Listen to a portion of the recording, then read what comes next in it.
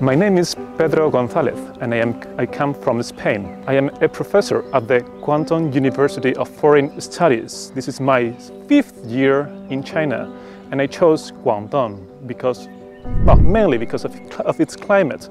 It's really hot, humid climate.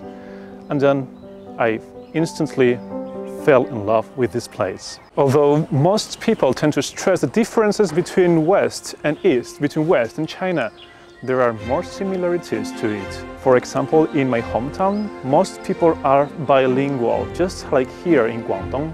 Well, it's just fascinating from a linguistic point of view, but also for foreigners that really like to find. You can hear Cantonese and Mandarin in daily life. The thing I like the most of being a teacher here in China is the respect of my students to their teachers, and also their discipline, but at the same time their eagerness and their open-mindedness to learn about foreign cultures and foreign languages. I found it particularly easy to make friends here in China, and especially here in Guangdong.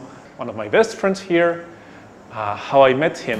I was one day in the metro, I was looking at the signals to take the next metro, and this guy just sat next to me and he started talking to me. Then from that day on we started to talk on a daily basis, and soon after he integrated myself into his group of friends. So now I'm like one more of this group of friends, and I really feel like myself being part of the Cantonese community.